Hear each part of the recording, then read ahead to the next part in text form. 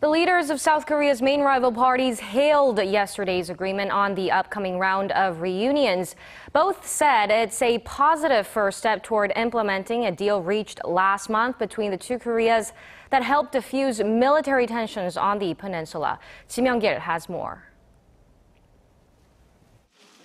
The leader of the ruling Saenuri Party said it was wonderful that the two Koreas had agreed to hold family reunions for 200 war-separated families, adding his hope that the event would build momentum for better inter-Korean cooperation.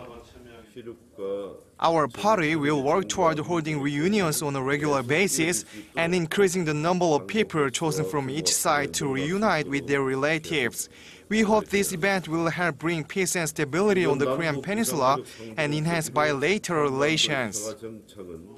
He also suggested holding higher-level talks to prevent inter-Korean relations from worsening due to a possible missile launch by North Korea next month. October 10th marks the 70th anniversary of the foundation of the North's ruling Workers' Party. The main opposition New Politics Alliance for Democracy also welcomed the family reunion agreement, adding that South Korea should continue to work toward improving human rights in the North. Human rights is a universal value. Therefore, South Korea should make efforts to improve and protect the North Korean people's human rights.